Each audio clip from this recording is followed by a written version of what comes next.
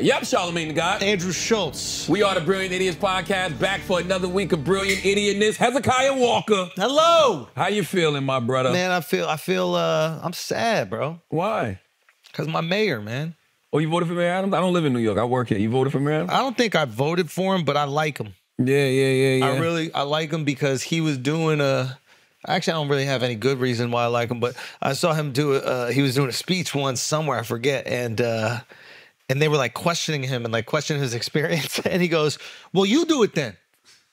And then always a good answer. And the whole audience just shut the up, and I was like, that is the best way to handle politics. Always a good answer. We cry about politicians all the time. None of us want to do this. Nobody want to do the job. It's not. You don't pay you no money. It's all the scrutiny in the world. You get hated by half the people, and you make $100,000 a year. Yeah. Like he probably had to take a pay cut from when he was a policeman. At least you could take bribes. I think I read today that he was making $258 or some shit like that a year. But imagine making that much money versus having the second most powerful job in the country. Mayor of New York is the second most powerful job in the country.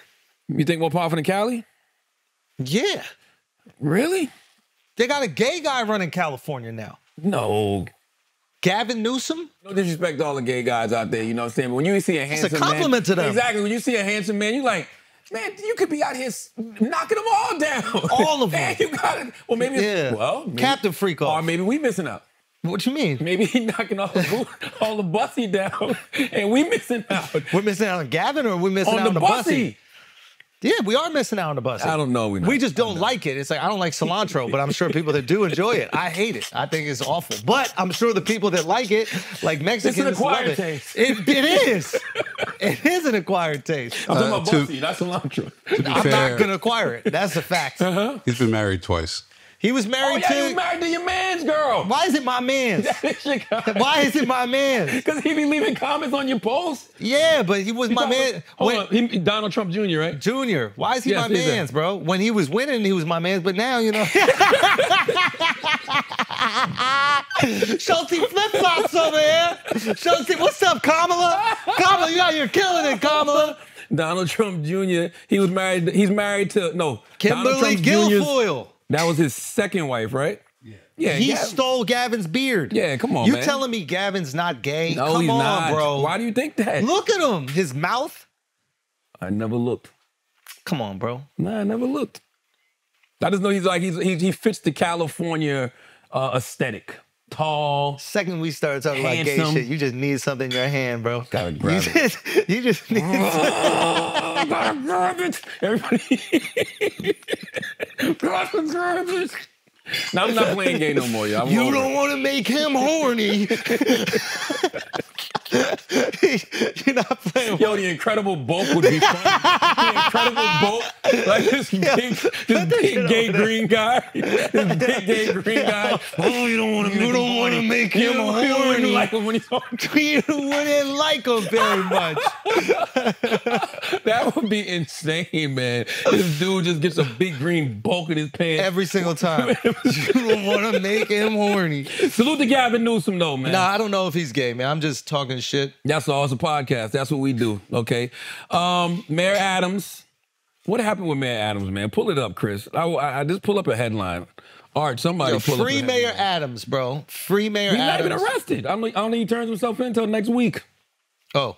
Yeah, he don't even turn himself in until next week. Right, well, stay free, Mayor Adams. We fuck with you. It's interesting, right? Because I'm starting to see something about public servants. Ooh. I think that we have to start paying public servants top dollar. Wait a minute. I love that you said this, by the way. We have to. It's the same thing with teachers. It's the same thing with... Whoa, let's not go public too far. servants. Any public servant. Let's not go no, too far. teachers too, man. We have to pay these people top dollar because as we just said, they're already doing jobs nobody else wants to do.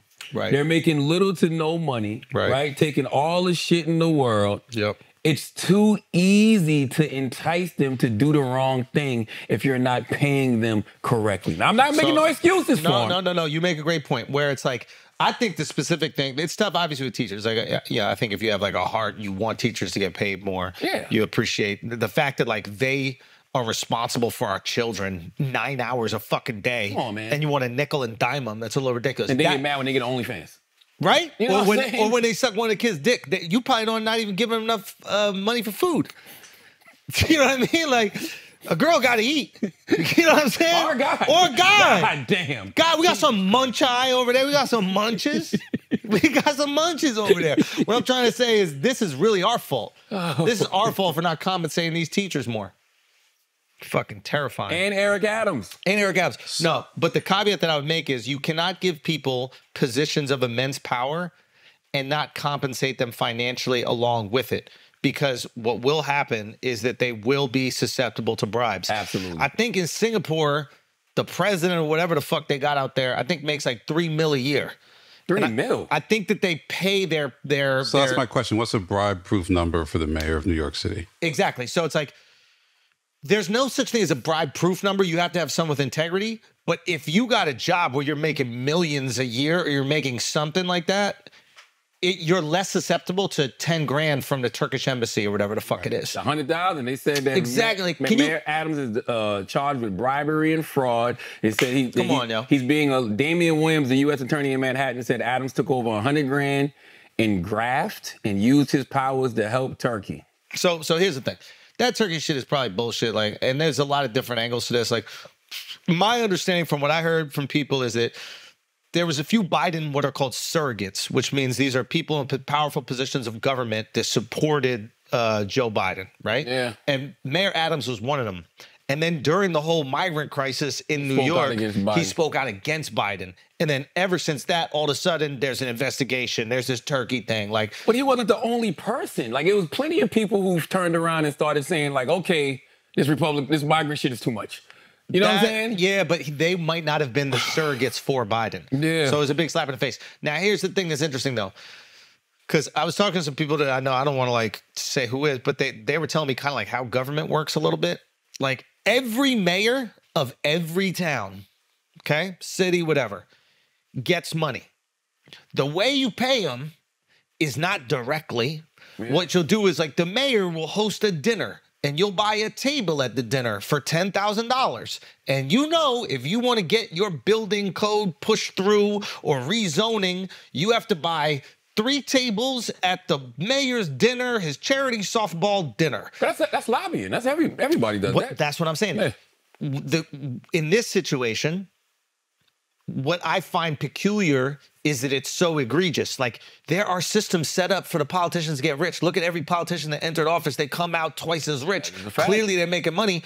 Don't just take an envelope across the table. There has to be something more to this. That's why I think, like, see, here's the thing. I don't disagree with you. He's indicted on 5 federal public corruption charges, including bribery and wire fraud. Here's the thing about when you go against the grain. Now, let's just say hypothetically speaking, Eric Adams is right. He was a surrogate. He went against the grain, questioned the Biden administration. They got upset. They got their get back. You can't get them back if there's nothing to get back. You understand what I'm saying? If you're clean, if they don't have nothing on you, because these things are nothing until they want them to be something. The question is, I don't think you could get to that level of power without something on you. Like, I don't think they let you get there. Damn. You know what I mean? Like, they got something on Kamala, they got something on Biden, they got something on everybody, and that's why you're allowed by the administration to reach that level, because they know at any point in time shit hits the fan. Yeah. So once again, I've said this before and I'll say it a million times. President Barack Obama must have been the cleanest human being walking the face of the earth. Or, because even your ops know your bullshit. I mean, Tucker brought that guy on that said that Obama was getting a little Gavin Newsom back in the day. I'm supposed to be the gay one here. I'm just saying. Tucker brought on the guy who said he gave him the Gavin Newsom. The Gavin is crazy. Yo, he gave him some giving Gavin. Somebody the Gavin? That is a little wild Gavin, thing to I don't know why Schulz just trying to make you gay this pod. Yo, Gavin's not gay. He's just handsome. It's my insecurity. He is. He's a good. It's my insecurity, Gavin. I apologize. I'm looking at the indictment. It was unsealed on Thursday. Prosecutors said the scheme began when he was a top elected official in Brooklyn, continued when he was mayor. The investigation focused on whether Eric Adams conspired with the Turkish government to receive illegal foreign campaign contributions in exchange for acting on their behalf. And the acting on their behalf was like allowing them to build something for their embassy or some shit? Yeah, it says like get the fuck out of here. Like that makes you not qualified to be mayor because you let the Turkish people build an embassy somewhere. Yeah, like every single real estate developer in the city hasn't bribed the mayor in some way, shape, or form. Oh, absolutely. Fuck out of here, Says bro. The This benefits is goofy. included luxury travel, free and discounted Turkish airline tickets, and free meals in hotel rooms from wealthy foreigners, and at least one Turkish government Can I say official. something, Charlamagne? Of course. Why I don't believe this? Because he's still bald. If Mayor Adams all of a sudden came out with a Scottie He would Pippen buy some fro, hair. I'd be like, that motherfucker's corrupt. That motherfucker's going to Turkey and he's taking everything that they got. But the fact that he's still bald lets me know that that man is pure. It said Mr. Adams pressured officials at the New York Fire Department to permit a new Turkish consulate building in Manhattan despite safety problems. A fire department official overseeing the safety assessment said he was told he would lose his job if he did not follow the order. Jesus Christ, man. Man, come on, bro.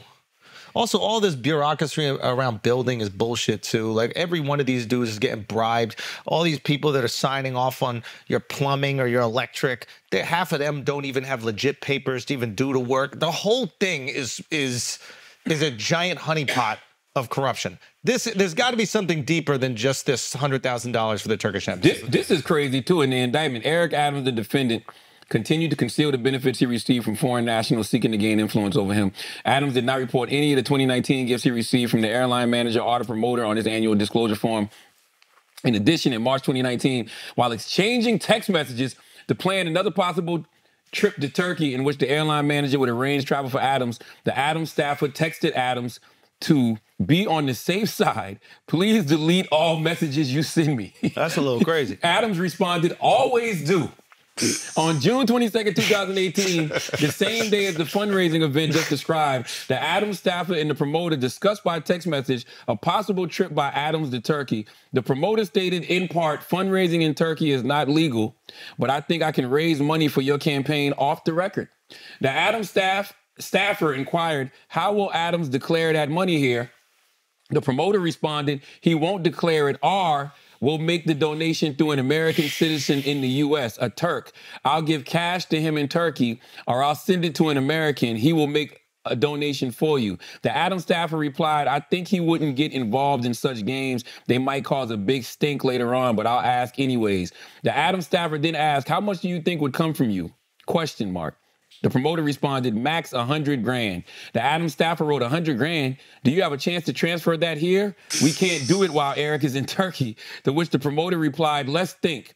After this conversation, the Adams staffer asked Adams whether the Adams staffer should pursue the unlawful foreign contributions offered by the promoter. And contrary to the Adams staffer's expectations, Adams directed that the Adams staffer pursue the promoter's illegal scheme. Hold one more part, because this is funny as shit. The Adams staffer also agreed to speak with FBI agents and falsely denied the criminal conduct of herself and Adams, among others. At one point during her voluntary interview, the Adams staffer excused herself to a bathroom and while there, deleted the encrypted messaging applications she had used to communicate with Adams, the promoter, the Turkish official, the airline manager, and others. She deleted WhatsApp during her interview. I mean, that's I mean, she's a real one. Hey, come out with your hands up, guys. She's a real one. She's a real one. Hey, that is. come out with your hands up. They got you. They got you. Yo, and here's the thing. Think about this. This happens to every mayor, right? Oh, every man. mayor. And I wonder if they're basically just using this now. They're like, what if he eventually becomes a senator? What if he eventually becomes, he has like a cabinet position, right? Then the Turkish government goes, hey, by the way, we don't want to make it public that we bribed you when you were mayor. So do us a favor and give us this, you know. No, they said that. They said they specifically targeted him because they thought he had a trajectory Up. So it's not even about the embassy now. It's not even about this money now. It's the mayor of New York is the most powerful, second most powerful position in government, and you are going to go somewhere with huge influence right after that, and they want to know they got their hooks in. So he can't be so... I want to point out that Schulz is such a tried and true New Yorker. Yeah. That he keeps saying the mayor of New York City is the second most powerful person in government. All of government. I would say it's the first. I would say it's the first. Forget the vice president. Yeah. Okay? Speaker of the House. Forget the Speaker of the House. The mayor of New York City is the second most powerful person in government. The things he says, he has the second most powerful mouth in government. Gavin Newsom would be the first. Nah. Secretary Pete. The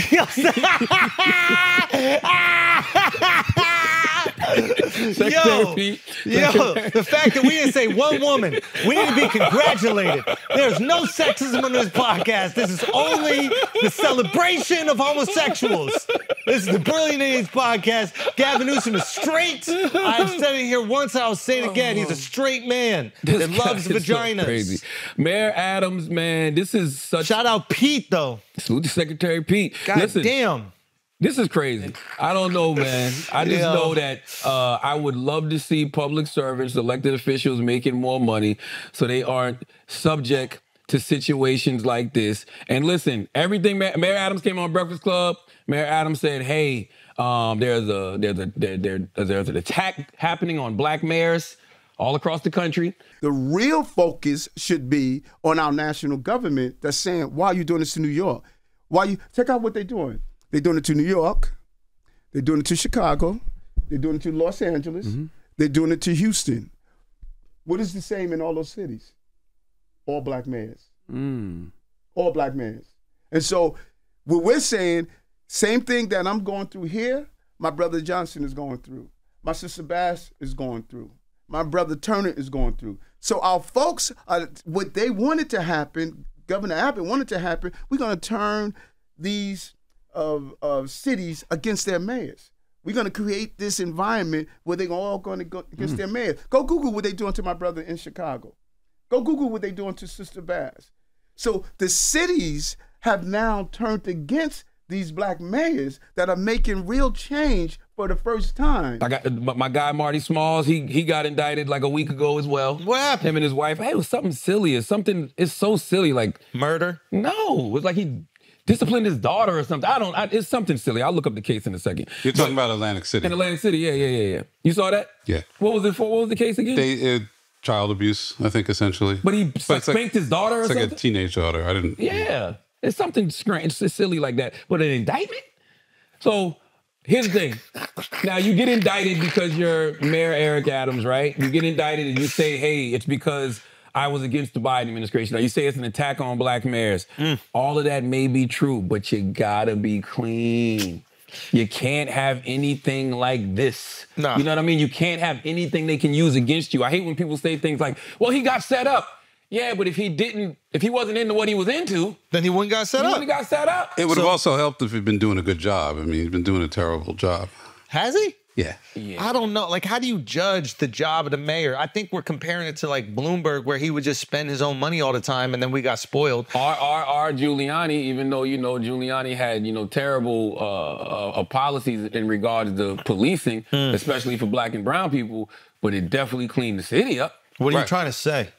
What? He had terrible policies when it came to black and brown people. But you're saying it worked? Are you saying it definitely cleaned the city up. Interesting. 100%. It cleaned the city up. It just wasn't fair. It wasn't fair practices. Like Chris had a good idea one time, even though it's illegal. Stop and frisk all of us. No, Yes. a certain amount of white people every week. You got to stop and frisk 10,000 white people no matter what.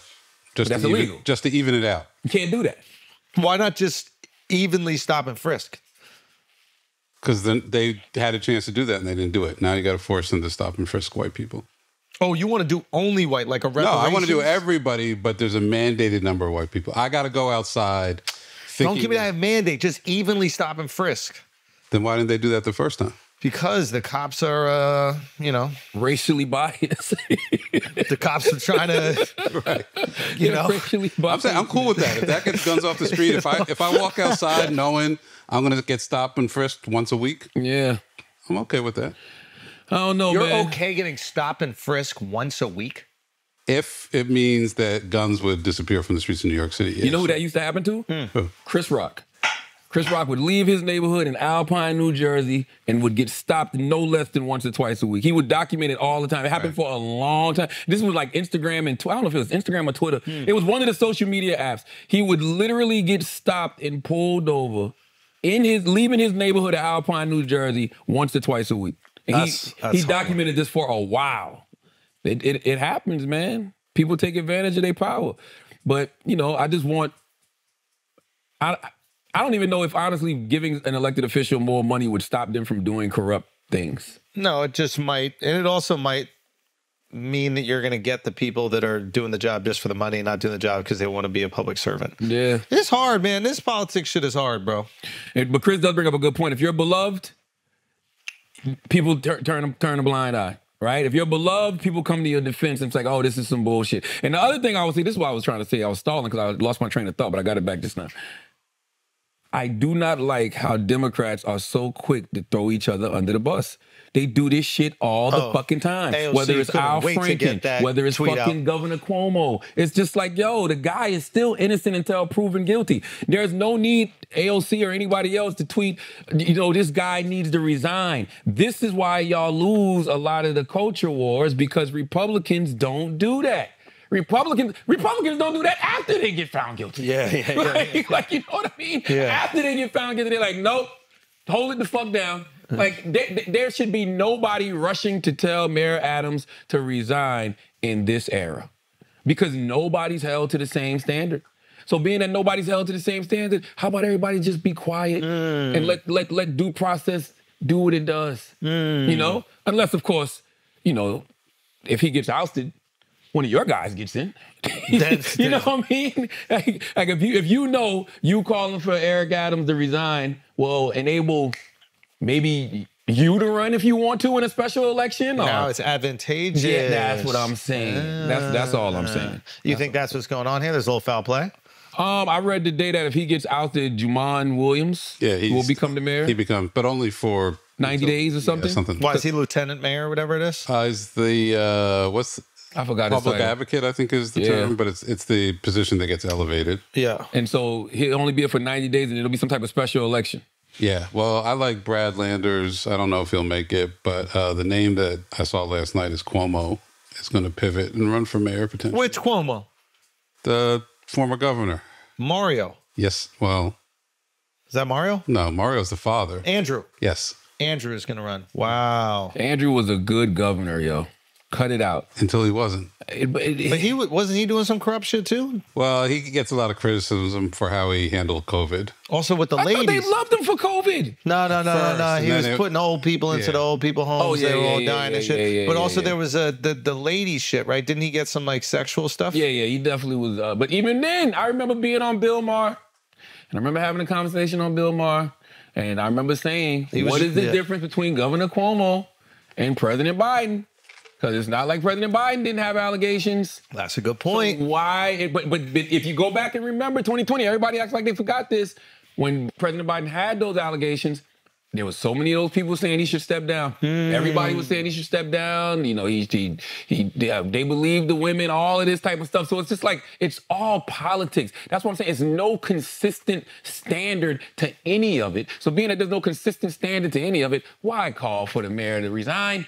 Yeah, it's a little Just peculiar. relax for a minute. It is very Am I tripping, peculiar. Chris? You're not tripping.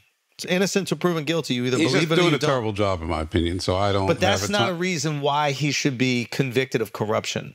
Like you could make, he has his term, right? You voted him. I don't know if you voted for him, but he's allowed to serve that term. Right now, it seems like people are supporting ousting him simply because he's not doing a good job. But that's just not how the a lot of system this works. is also the allies and friends you make, and I think he also did a poor job of. Oh yeah, he's not. He's not beloved in no way, shape, I think or he form. took care of his inner circle, which was his mistake. He promoted a lot of people that he's been connected to over the years. Yeah. They all turned out to be corrupt, it seems, from these indictments, but I don't think he built alliances But that's in the wider political world. That's the thing. That's what you got to realize. Right. It's like you have to politic this shit. Like literally. Politics is building those relationships. That's all it is relationships. Salute to Ole Yemi O'Laurin. Who's that? We had her on. She's a public defender, but we had her on with Mayor Adams earlier this year, and I mean she pressed him on all of this stuff. Like she's always been a very vocal, opponent of Mayor Adams. Never been a fan of him, But to me, she's one of the. People that if you are an elected official, those are the people you should talk to. You should talk to the constituents that give you pushback. You should talk to your constituents that, don't agree with you. Because that one constituent represents so many people. They see you having a conversation with that person. And they get it. And Ole Yemi was representing like I mean, it was a big conversation, and it was a big interview, and people were watching that interview and they saw themselves in her because she was speaking for them. But she brought up all of this stuff. She bought up the feds taking his phone and the corrupt. Like she bought it all up. Law enforcement does something every day, it's bad. But when they do something against Eric Adams, oh, it's good. Come on, let's make up our mind. I said what happened. Okay. I didn't say that it was good. I don't think it's good that our mayor is being investigated for illegal campaigns. I don't think that's good. I came back because of not that they had to take my phones. That is not true. And you should. I said it happened that day. No, it did not happen that day. I said it was reported before you were going that you were on your way to. Yes, it was, Mayor Adams. It was reported wrong. Where your phone? Did the FBI seize your phone? Did they search your top aides? Not that day. Did they search the home of several people? Okay. Yes. That's what I said, and I didn't say that was a good thing. I don't think it's good that our mayor is being investigated. And I saw a lot of those clips getting reposted last night. So I saw a good interview. My girl was getting interviewed by Oprah, and who, the VP? Yeah, and Madam VP, and there was a moment she almost had a knockout moment, like it was perfect, and then she kind of like fell back on it, and it was a little. You saw it, right? I know exactly what you're talking about. She had the moment where I was like, oh, the election's hers. Now a lot changes every single week. Something changes, but play it. Do you have it? It's 1, 2. It's gun owner 2. I'm pretty sure that's it. Oh my God! I would hope that's it. If somebody breaks in my house, they're getting shot. Yes. I hear that. I hear that. Probably should not have said that. That's the only thing that's frustrating, right? She had a real moment as her. Mm-hmm. She says a hilarious, funny thing that I think there's bipartisan support for. You break into my house, yes, you getting shot. What person wouldn't agree with that? That's the whole point of owning guns. I want to have like a longer conversation just about like kind of what's happening culturally, but like there's a perfect example of Democrats pulling to the center. Democrats were kind of caught up in the rainbow shit for a little bit, and they went too crazy, and it was like super far left. Because of the phones, because of social media. Sure. They thought that represented everybody. They thought that represented America. And they were so off. But now you see like a line like that, you even see her approach, and it's coming back to this like very almost like centrist ideology, old school Democrats. The Republicans are so seduced by conspiracy theories, and I take this from someone who loves conspiracy theories.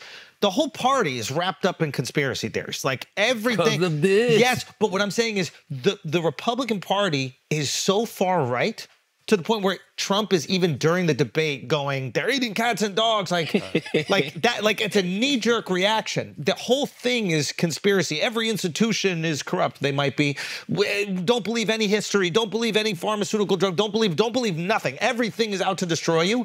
It's so far right that now I think people are starting to go, they're like getting exhausted. There's like a fatigue. We want here. We've said this all the time. So we don't want this. So it's not that. We want it right here in the center, baby. So it's not the party that has the younger candidate. It's the party that doesn't go too far to the extreme. And it looks as if the Democrats have pulled to the middle and the Republicans are still reaching way to the right. President Obama was a centrist. J.D. Vance, way to the right. Even Tucker is a mouthpiece, way to the right. Biden's a Republican.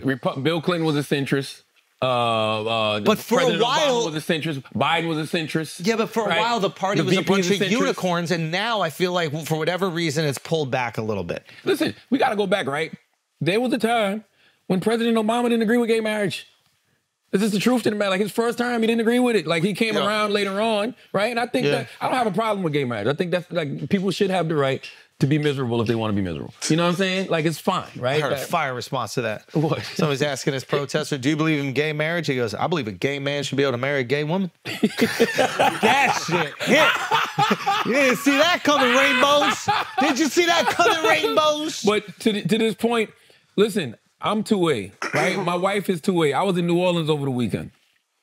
And I was doing a fantastic conversation at Baldwin and Company Books with a young lady named Sharice Gibson. Sharice Gibson works for the news station down there in New Orleans. And she was talking to me about a chapter in my book called The Language of Politics is Dead, where I'm saying it's okay for politicians to speak straight, right? It's okay for them to talk straight, right?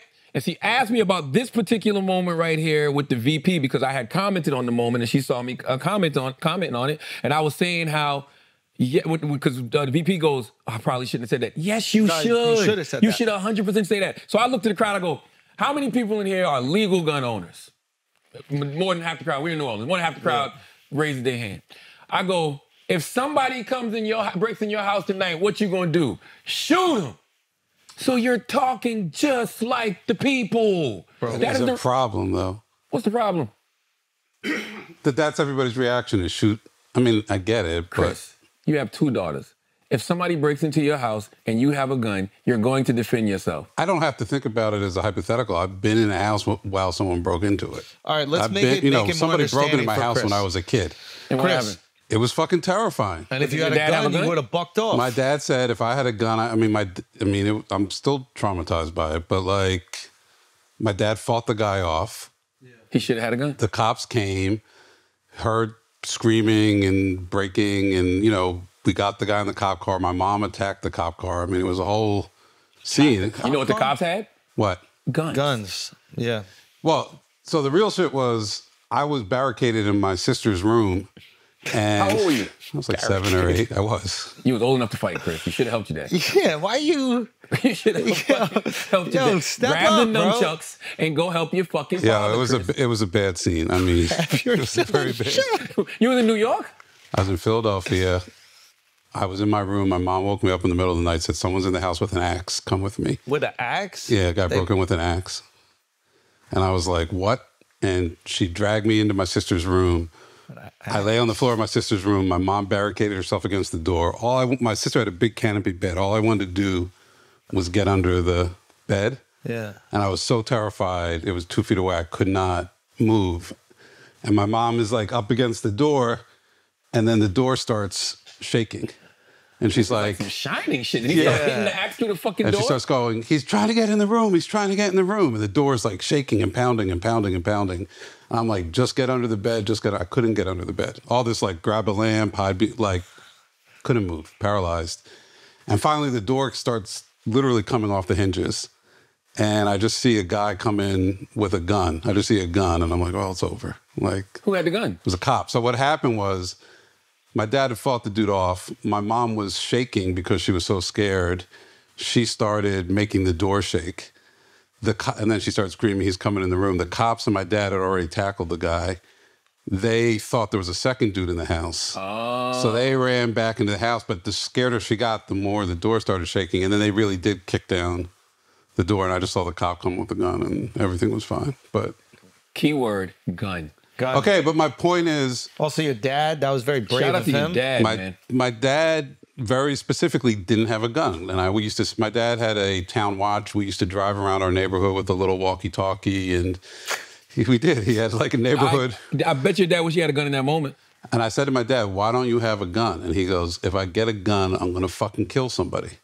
I don't want to kill anybody. You're not going to kill nobody if they don't try to break in your house. He made citizens arrests. He called in crimes. He got awards for the mayor of Philadelphia. He did all this shit, but he never got a gun. I think it's perfectly... Listen, I believe in common sense gun reform. I don't believe people should have, weapons that they use in the military to kill, hundreds of people at once.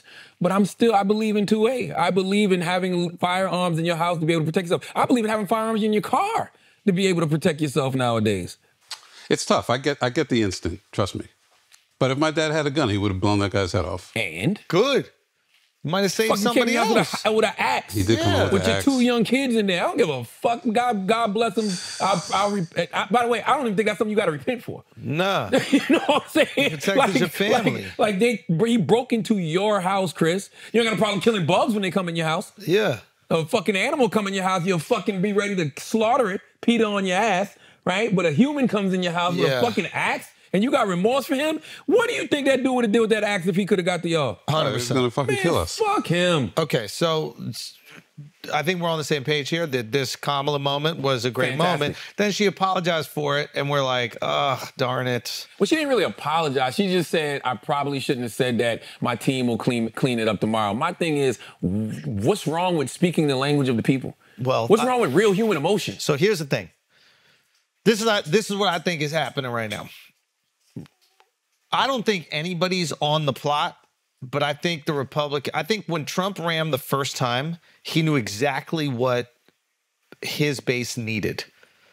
Like, he spoke to... I wouldn't even just say the base. Well, I was trying to be really nuanced. I think he knew what people needed. At the time. He the first time he ran, he was on the money. He was pinpoint accurate. Yeah, there was some wild shit that he was saying, but he was also a mouthpiece for so many people who just didn't feel like they could communicate their feelings, but he tapped in perfectly. Second, he was a little bit off. Third, he's even more off. He's just off the scent. Over, guys. Regardless if it's over or not, but because things can happen a week before election, 2 weeks before election. By the way, he can still win. Yeah. I think he's going to win. Really, Chris? Okay, and I want to get to your. I want you to explain that. But what I'm saying is, don't you feel right now like he's a standard deviation away from the zeitgeist, from the feeling? Like, I don't think he's capturing the moment. I told y'all already, he doesn't want to do this anymore. That might be the case. I don't think Kamala's capturing the moment. I don't think she's on it. She's capturing but he's the furthest away from it that I've experienced in his time in politics. Here's the thing. What you're saying is not wrong in no way, shape, or form. It is very hard to capture the moment as a politician. I've only seen it 3 times in my lifetime. Barack, Bill Clinton, and Trump in 2016. And we weren't around for Reagan, but I imagine Reagan. Yeah, I don't remember the Reagan, but I'm talking as my adult life. Yeah. 3 people that captured the moment. That's why I keep telling folks, man. Bill. I'm supporting the vice president, but this don't feel like Obama in 2008. No. It actually feels more like Hillary in 2016. Just not. Where it's like all signs are pointing to. The polls are saying like, and the polls aren't even saying that. The polls are saying it's tied pretty much, right? But like every now and then you'll see the VP get up 4%, 7%. It seemed like she should win, but that's what we thought in 2016 as well. 2008, you couldn't go nowhere without Barack Obama mania. Yeah, Black people, white people, gay people, straight people. It seemed like everybody was on board with Barack. So much so that we didn't even pay attention to the other side that was fuming. Yeah. The side that Fox News riled up for 8 years. The side that was ready to go vote for somebody like Trump by the time 2016 came around. Because we were just so enamored by President Obama. Clinton, I wasn't even old enough to vote. I wasn't old enough to vote with Clinton. No. That was 94, right? But I remember how people felt about Bill Clinton. Oh, yeah. I remember that. I remember people talking about Bill Clinton. I remember people talking about how great the economy was 4 years after Clinton, 8 years after Clinton. I remember that. No. So those guys, to me, captured the moment. Even Trump in 2016. He captured the moment. Like Hillary did not capture the moment in 2016. She was the most qualified. She was the person everybody thought was just a shoo-in to get it. But he captured the moment. So the question right now is, what is the moment? I think America is its most fractured right now. And I think the internet is partially responsible because it allows people to operate within their little bubbles. And their little bubbles are their entire world. And that's the only thing that matters to them. That's right. But now there's 100 little bubbles. So how do you capture the sentiment? Go. You capture the moment by doing what we just talked about doing. You come back to the center because there might be some good things over there and there might be some good things over here. And if you, nowadays, most of us are paying attention to both sides, right? That's why things have shifted so much, right? Like, gosh, man, they're saying that 22% of black people are gonna, vote for Trump, and these women that voted for Trump in 2016 and 2020 are leaving Trump now. They're leaving the party, and you see these Latinos vote for Trump. Everything's all in influx, right? And the reason everything's all in influx is because everybody's tired of being way over here and way over there. It's the people that are right here in the middle, right here in the center, speaking common sense like Kamala just did by saying, if you break into my house, I own a gun, I'm going to shoot you. If you just have some common sense, talking about the economy, talking about making people safe, if you're just keeping it there, you ain't talking about no wild shit about eating no dogs. You ain't telling me that, this is a girl, what, I can't even remember what the fuck I was going to, this is really you were born a girl, but you can have babies. Men can have babies. You know what the fuck I'm talking about. Men can have babies. We're not having none of those conversations. We're just talking common sense that all humans, regardless of what your sexuality is, your gender identity, your religion, race, can you put some money in my pocket? That's it. Can you keep me safe? Yeah. That's all I care about. Yeah. The return to center is meeting the moment. Yeah. Radicalism is exhausting after a while. On either side. It is just, you can do it. It's enticing. It's fun. It's a race. you're going through articles and it's telling you all the fucking horrible things the CIA did, and you're reading about the Federal Reserve and you're like, what the fuck is this? You're reading about, did we land on the moon or not? Like, what is all this information? And all I care about is how much is eggs. But at the end of the day, you how much is the light bill? You know what I'm saying? And all that other stuff, it riles you up to a point where you're like, yo, I got too much cortisol in my system right now. I need to chill the fuck out. I need to separate. I'm telling you, I think Americans are a little exhausted, and I think we're exhausted of the rhetoric that's like, America's falling apart. It's awful. It's our country still. My guy, Tim Ryan from Ohio, he says it all the time. He represents the exhausted majority. Yeah. The people who are just tired. He's a Democrat. Yeah. Tried and true Democrat. Yeah. But what he's saying, we're saying right now, he's been saying for years. By the way, would have made a great VP pick, by the way. He said we're the exhausted majority. Everybody's just tired. They're tired, bro. That's it. I'm tired of I'm tired of politicians telling me how horrible America is. Tell me why it's great. I loved, honestly, like, Trump's Make America Great Again had positivity. He shrouds it in criticism, but when he starts talking about we're going to build the greatest economy, we're going to build the greatest military, that gets Americans excited. Like, people came to this country because they want greatness. American excellence is important to us. We expect to win. We expect to be number one, and we expect to be the best. When you start telling us why we're going to be the best, we get excited. When you start telling us everything is fall apart and it sucks and we have to change and we have to accept not being the best, whatever that fucking rhetoric is, we are tuning it out and we're not happy. Yeah, I think America first hits harder than MAGA though.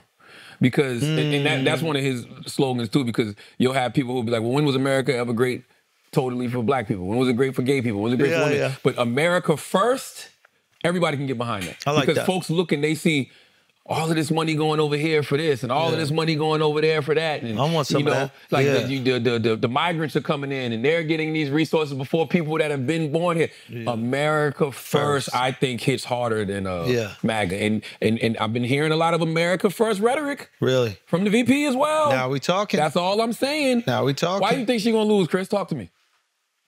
Well, I mean, look, I think what you guys are talking about. You don't hope she loses, though. No, I mean, I'm certainly supporting her, but like, I think the people's frustration is real. I think people really do feel like the system is broken. I think the system is broken. I don't think it's, a false sense.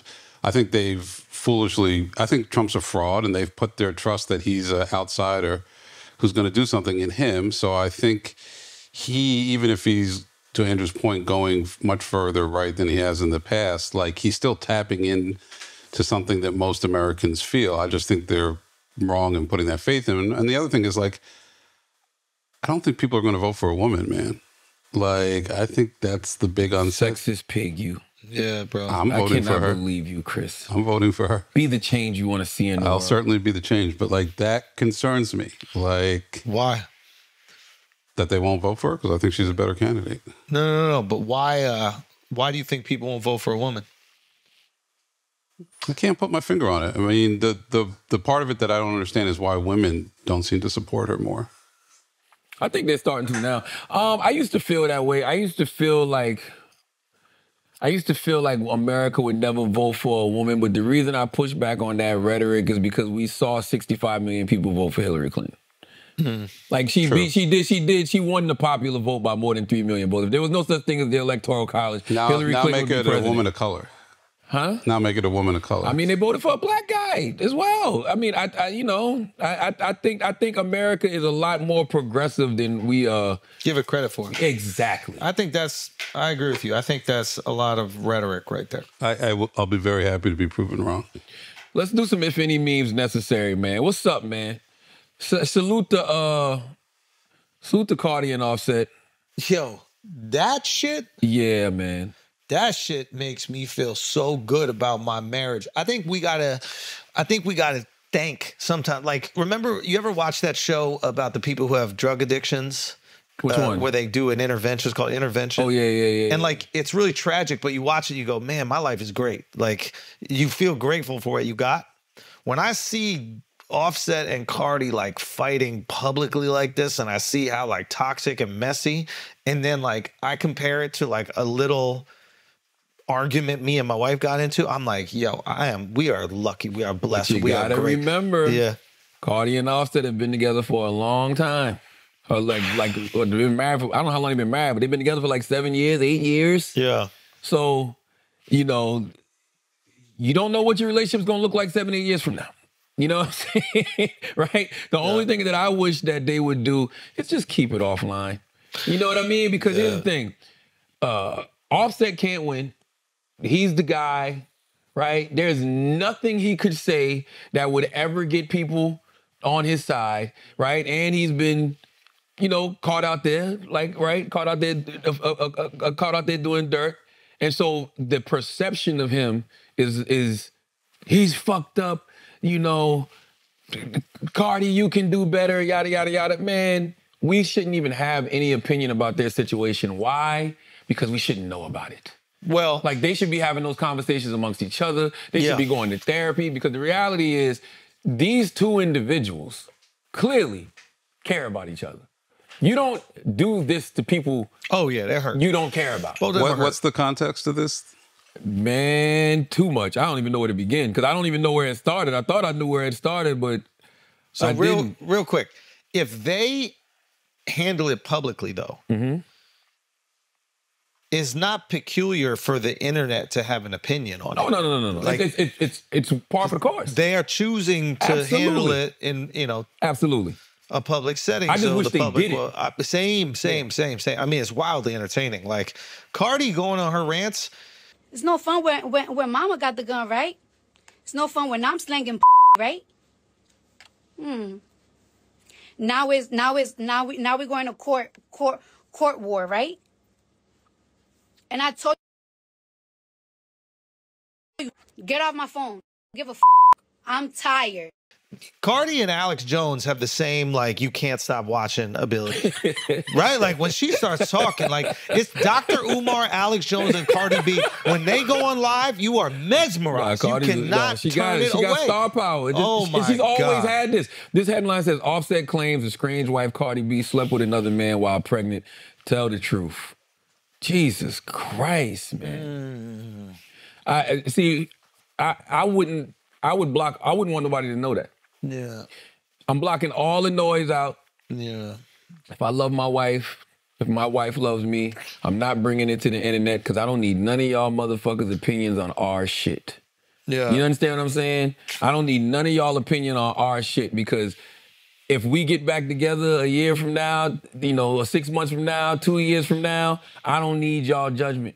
I don't need you pointing at her saying, you stupid motherfucker, and I don't need you pointing at me saying, you stupid motherfucker, because unconditional love, Schulz, really is unconditional. We got to give people, us as men, we got to give our women the same grace that they give us when we fuck up. Yeah. You don't believe any of this? Nope. You say that now. I mean, yeah, but say that now. You love your wife, bro. No, I'm just saying it's hard to, like. I also empathize. Listen, I empathize with Cardi, right? Like, it's got to be tragic. You're getting cheated on. You continue to forgive this person. You have more children with them. They keep on cheating. That's fucked up. But I also empathize with Offset, where it's like someone's poking. You're like, man, you can't let that happen. Yeah, but you got to have accountability as the person who may have drove them to do that. Yeah, but someone's poking.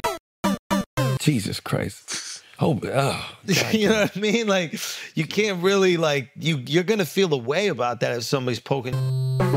Christ, man. I mean, you could bring Jesus into this all you want, but, you know. No, I started to say something just now, but that wouldn't make no sense to say, and I know Jesus is watching us. He is watching us. He's definitely watching us, man. He's definitely watching us. And he was watching... You know? No, I'm just going to shut up. I'm not even going to say it. Just say it, because we can always edit it. No, I don't even want to edit it. I don't even want... God knows. God is testing me right now. God is like, I want you to make that joke, and I want you to see what happens, okay? Because it's about Jesus. And I don't want no smoke with my guy. Respect. Jesus. Respect, you know what I mean? Man. But for real, I want Cardi and Offset just keep this off the internet, man. That's the worst thing, when you bring in strangers to your situation. Because... I'm watching a world where everybody is so caught up in the internet. We just talked about political parties being caught up in the internet. We just talked about one party Republican Party being caught up in conspiracies. We talk about the Democrats being caught up in what the internet is telling them that they should think about gender. And I think all of it, like, it's everybody's too caught up in the internet, man. I don't stop bringing these strangers into your life because they love seeing y'all crash out. I wonder if it's like... Nobody's going to ever have any grace for millionaires. You know that, right? Oh, no. We don't have no mercy for millionaires. They love seeing this. Yeah. They love seeing Cardi and Offset angry and upset. The last thing they want to do is see you enjoying your life. They want to see you miserable. Yeah. You may have millions of dollars, but you're going to cry in that Maybach. Like, literally, that's what they want. Don't give them that, man. Don't give it to them. Yeah, it's and they don't owe the public anything. Nothing. You don't owe the public explanation. I wonder what happens. Like, I wonder if they just share so much of their life with the public they think is normal, or if they feel like embarrassed. You know, one of them does something publicly, so the other one feels embarrassed, so they feel like they need to...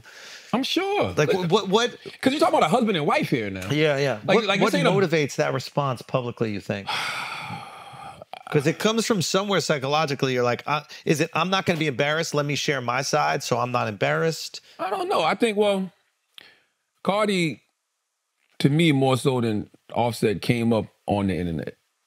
So that's kind of her thing. This is just how she handles things. Yeah, this is kind of her thing. Yeah. I think, I mean, honestly, man, Offset might have just snapped. You know? He might have just got pushed to the edge, like, I can't take it no more, you know? I don't know. I just wish them both the best, man, because I like, this is a husband and wife. That's the other thing. Like, can you imagine having to go through this with your wife publicly, bro? As a man? Cardi's so measured, though. She's so funny. Like, she'll say, you know, you can't handle me. I'm too good for you. You know what I mean? You can't do this. But then she'll also go back, now, I'm not going to fuck on your ops. You know what I mean? That's below me. I have like street code, so I don't care about that. I'm not going to go do that.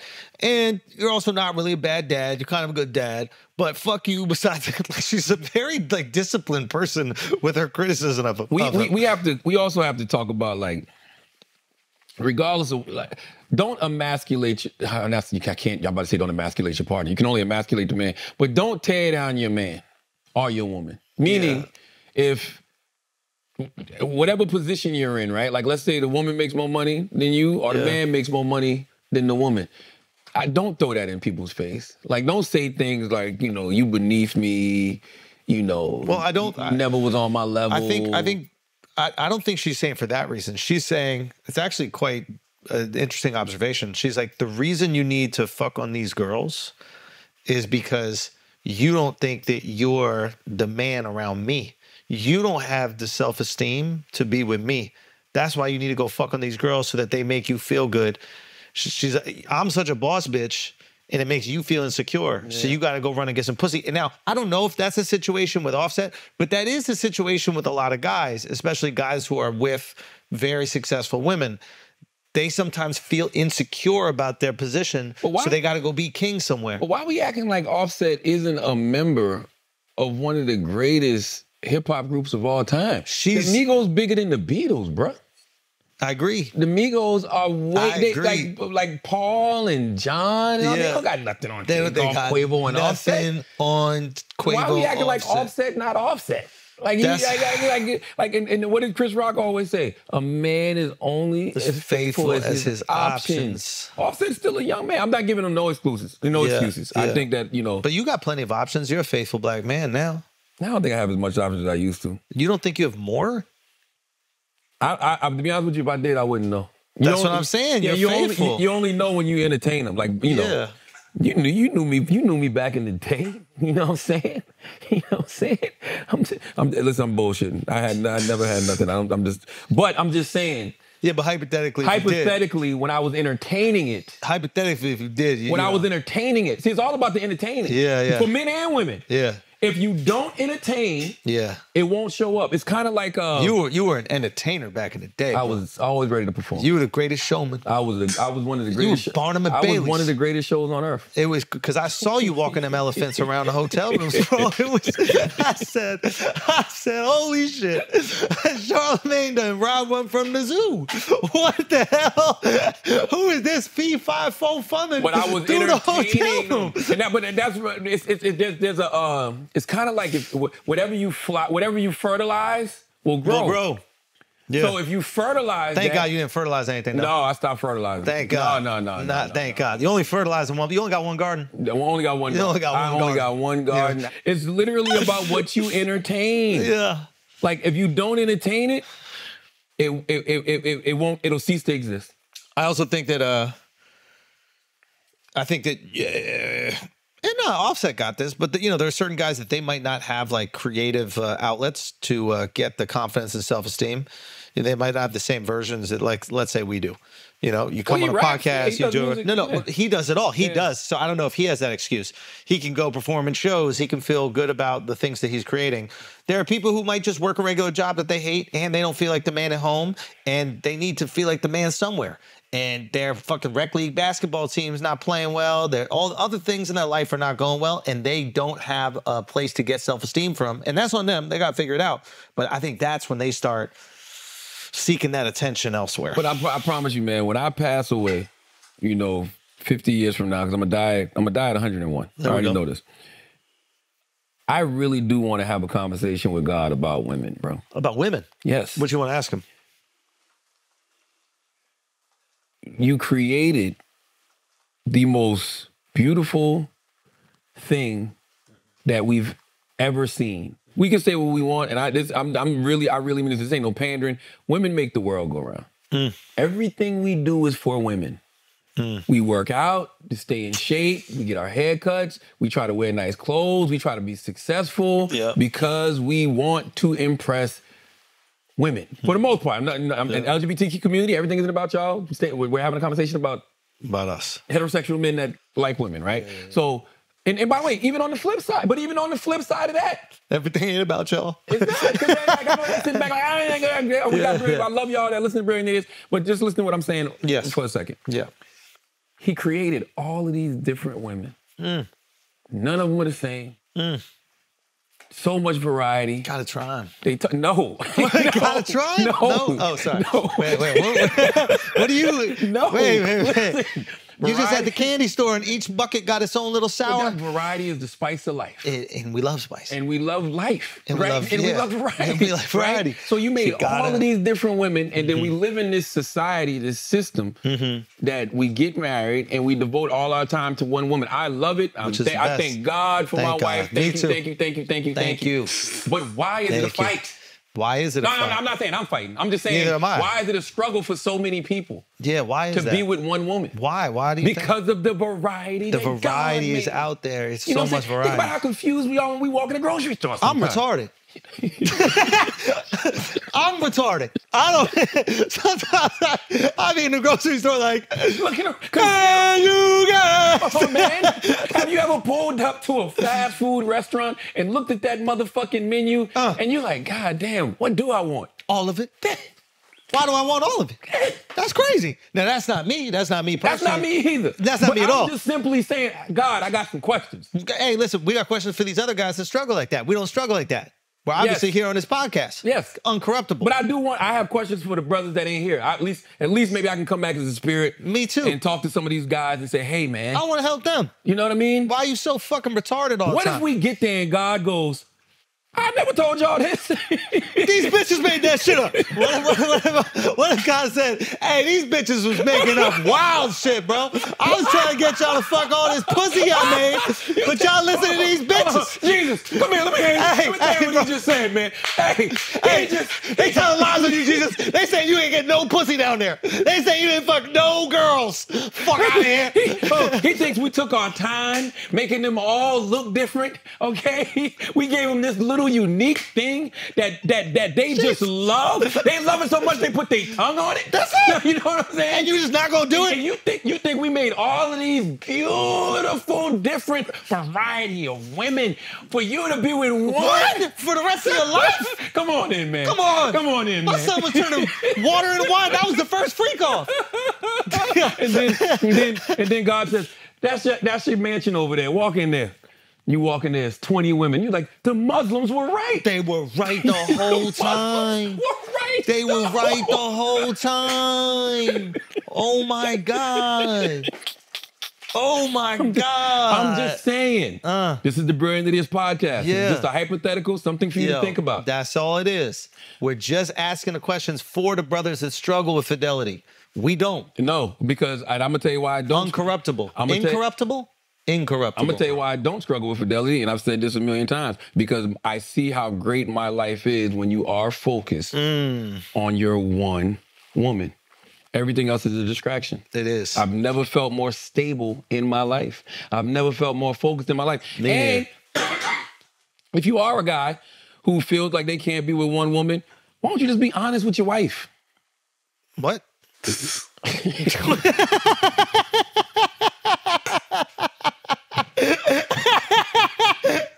this guy doing right now? Yo? Be honest with your wife. What does that mean, though? Be honest. Have a real conversation. And say what? What would you say? It's like, yo, man. I'm going to be out here. It's a lot of this variety, bro. It's a lot of variety in this street. It's a lot of variety out here. And you might be pleasantly surprised. What do you think she'll say? I have no idea, but I think that honesty is always the best policy. And I think that if you and your partner are really in sync as one couple, as one unit, if that's really your best friend, you should be able to have, those type of conversations with them. Now, I would caution you, she might also go, you know what, there is a lot of variety out there. And you got to deal with that. That shit is different. You got to deal with that. Nah, we don't want to hear that at all. Sometimes that shit is like therapy, though, Schulz. Sometimes you just got to go sit down with somebody and talk about it. Even with your, desires or, your eye wander a little bit. Yeah, because, you get to a point where you're so faithful, you get mad even if you just peek. You're like, oh, shit. Wait, who's mad? Who's mad? Who gets mad? You get mad at yourself. Why would you get mad? You just feel like you're doing something you ain't got no business doing. But you're still human is what I'm saying. And you're not perfect. You know what's funny? Like, you know me, I'm a faithful dude, right? You always have been, though. I've been good. Yes. I've been good. I feel like that makes me like a good husband. And there's that great Chris Rock joke where the guy's like, I take care of my kids. You're supposed to. Like, but it is a funny thing, like, since so many dudes are not faithful, the fact that I am, I'm like, man, my wife lucky, look at me. Yes. You want some extra credit. I want extra credit for doing what I'm supposed to do, which is wrong, though. No, it's not. So, okay, break that down. This October will be 8. That's unfair. This October will be 8 years for me. You've been 8 years sober? 8 years motherfucking sober. October 2016 was the last time I did some bullshit. White girl? No. Hey, bro. That's what I'm talking about. Keep it true, bro. Keep it true. You know what I mean? Let's go. But guess what? I want a coin. You deserve a coin. I want a fucking coin. You deserve a coin. What do they give you in AA? I want something. And by the way, it ain't something that need to be celebrated widely. Just amongst us as men. We need to be able to be like, yo, that guy. And we should encourage each other. Yeah. Like, yo, that's what I'm talking about. I'm not even joking when I say this. Andrew was one of the first faithful guys that I met. Wow. Andrew, and I'm not going to say the other guy's name because I don't know if he's still faithful. But you know who you are. I'll text you later. Because I've told him this a million times. Yeah. I don't know. I don't know. You know what I'm saying? Heard some things in the wind. You know he had a good run. Yeah, I don't know. But that encouraged me. I'm like, oh shit. Like, it's possible. It's possible and it's dope. Anything is possible. Man, it really is dope. There's nothing I like more than being with my wife, enjoying life, reaping the fruits of our labor, celebrating our kids. Like, I love it. It's dope. That's my best friend. We've been together since fucking 1998. Yeah. You know what I'm saying? Like, I'm good. I'm cool. I also do think it helps to get it all out your system. Like, I think it's easier for me just because, like, it's not the first person I was ever with. Your wife is the first person you're ever with. Like, I have fun. I was out there. I dated. I did all the things I wanted to do. So it's not like I'm looking back on, man, I wish I had a threesome, or man, I wish I did these things. Like, I don't have to look back and say that. So I'm excited about this part of my life where I get to be, all in and completely committed. I 100% agree with you. 100%. That's why it's like certain people, it's like I tell dudes all the time, you better be who you say you are. Because there's a lot of dudes out here who not who they say they are. Ooh. And they get on their self-righteous high horses and they start talking about, protecting women and this and that. And my whole thing with that is, I'm with you. But you got to protect what you got at home. Got to protect what you got at home. And that's what I mean when I say about being honest, right? Because when you're honest with your significant other, you are protecting her peace. Because what hurts your woman's feelings is when she finds out you not who you say you are. You break her heart. You know what I'm saying? You cause her mind to be all frazzled. You emotionally fucked with her. You're not protecting her. No, you're not. So don't talk to me about protecting no other women. If you're not protecting what's at home. Hey, you're gonna protect what's at home. That's all I'm simply saying. That is very important. But sometimes it's seductive. There's a lot of money in clicks in saying you protect women online. Oh, yeah. It's a lot of, because there's a lot of women who want to be protected, 100%. And I can't tell if, everybody who says it doesn't do it, but, I know. I just want people to be who they say they are. You got to be focused on that. Got to be focused on that. I'm dead serious. And when you say you protect women, you got to always protect them. Like, you can't protect the ones you got at home. Yeah. I'm telling you, like, we don't think about it like that, but if you've been a person who's either like myself, who's caused my woman pain because of my infidelity, or watched my mom go through pain because of my dad's infidelity, you realize how much you're not protecting that person's peace. You got to protect your wife's peace. You got to protect your woman's peace. You got to protect your woman's heart. You're not doing that if you out there creeping on her. That's a fact. That's it. So I would rather people just be honest. But it's easier to say you're protecting women from other people. Yeah, but that's a way easier task, but what's going on at home? What's going on at home? That's all I'm saying. I agree with you, man, 100%. But it's just, we always gravitate to the easier thing to do. You know what I mean? That's why I think that's why I think we should be, if you're feeling that way about other women, just have the conversation. Just make it open. Make it open. That's it. Because you don't. It's not like you want to leave. I don't think. Well, right? It's not just your partner, for me at least. Okay, talk to me, Chris. It's your kids. Your kids got to see it too, man. Right. That would be my biggest fear. Yes, sir. Like, God forbid they start to see it, because that's going to be their expectation of relationship. Like, think about, like, you had to unlearn what an expectation of relationship was. My daddy, when I confronted my dad for cheating on my mom, he literally said to me, "Oh, you only got one girlfriend? Yeah. One day you gonna understand." That fucked me up. It fucked me up. I'm like, damn, I'm not supposed to be with more than one girl. Yeah. Like, even though I like being with one woman. Yeah. But it's like, he fucked me up with that. So yes, you're absolutely right. Let's pay some bills. What we got, Chris? Blue Chew. All right, guys, let's take a break for a second, guys, because this episode has been brought to you by Blue Chew. Deliver the best dick of your life. You deserve it. Your girl deserves it. Everybody in your life deserves it. Your mom deserves it from your dad, okay? They do deserve it, both of them. Blue Chew, same active ingredient that's inside Viagra, Cialis. This is the chewest one that we rock with. It's one that you're going to rock with, and you're going to get your first month free. All you got to do is pay $5 shipping when you use the code IDIOTS at BlueChew.com, okay? That's it. BlueChew.com, first month free. Pay $5 shipping. Use the code IDIOTS. Enjoy your life. Let them enjoy it, too. Let's get back to the show. Let's do some church announcements. What you got, Schulzy? Okay. The Life Tour coming to Minneapolis and Milwaukee. Not this weekend, the next weekend. We got a few more shows that we've added. Added another one in San Jose. Added a third show in Denver. Added a second show in Cincinnati. We got Portland. Might be sold out. I don't know, theandrewschulz.com. Go get the remaining shows and cool announcements in the next week or two. I'm very excited to tell you guys about. And how about you, Charlie? My 4th annual Mental Wealth Expo is happening October 12th from 11 a.m. to 4 p.m. at the Marriott Marquis in Times Square. You know, I bring together some of the best psychiatrists and therapists. Dr. Alfie Breland Noble will be there. Dr. Rita Walker will be there. Dr. Jay Barnett will be there. Dr. Cheyenne Bryan will be there. Shaka Sinclair will be there. My man Elliot Connie. Tyrese is going to be there. He's going to be having a conversation with Jason Wilson just about, men being vulnerable. A lot of people want to be involved. Salute to my guy Arnold. He hit me up the other day. You know, the baby just launched his mental health initiative in honor of his brother who committed suicide. The baby wants to be involved. So Saturday, October 12th, Marriott Marquis, Times Square, 11 a.m. to 4 p.m., my 4th annual Mental Wealth Expo. It is a free event, open to all ages. All you got to do is go to mentalwealthexpo.com for details and to register.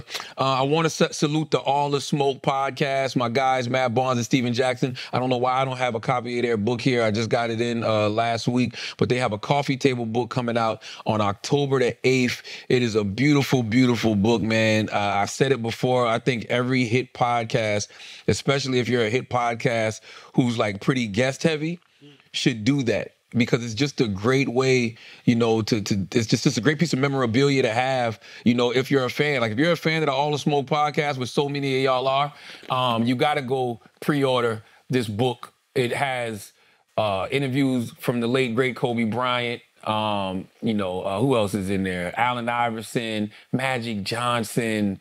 Hey, you listen to the All the Smoke podcast. Yeah. Kevin Hart. Everybody's been on All the Smoke podcast. And it's got these beautiful pictures and, you know, Matt and Steven's thoughts on some of the conversations and the interviews, you know, even some things that happen behind the scenes. So go get the All the Smoke podcast coffee table book. It's out October 8th, but you can pre-order it now wherever you buy books. And salute the All the Smoke podcast. They just interviewed the vice president. Yeah, they did. They had Kamala on? They had, well, it's I don't think it's out yet. It comes out, I think it might be out next week, but yeah, they did the conversation already. So oh wow, yeah. So I mean, I like stuff like that because I think styles make fights, right? Yeah. And I think a lot of times if you see the vice president, like I think she did a great interview with Stephanie Rule on MSNBC this week, but Stephanie Rule is a political journalist, a political pundit. Yeah. So the question she's asking, somebody like the vice president can pretty much prepare for. But with Steven and Matt, it's an unorthodox situation because they're not coming with political questions, so to speak. And if they are, they're speaking in their way. So you can't just use your scripted talking points with somebody like them. So I'm interested in seeing that. Plus, the VP's good with that. Like, that's the frustration, right? The frustration is you don't have to stick to these scripted talking points because you're good. Yeah, trust yourself. Trust yourself. But she got so many people in her ear, like, if you say this wrong, it's going to do blah, blah, blah. And by the way, the people that are in her ear are so fucking scripted. Yeah, that they don't know no better. Because they thought they were running somebody that they literally had to hold marionette, up. Yeah. You know what I'm saying? Like, so I would have gotten, and I don't know, I'm just speaking. I don't know who all of these people are, but I would have gotten rid of so many of them. If you worked for Biden and you had a game plan for Biden, you got to go. We got to put together somebody that can run a game plan for me over the next 50 days. But, yo, I need your help with this joke. What's the joke? The idea is funny, but it's just not funny yet. I don't think we should work it out on the podcast. No. Get in trouble. No. What? It's about the eating cats and dogs thing. Okay. Because I was in Ohio this weekend.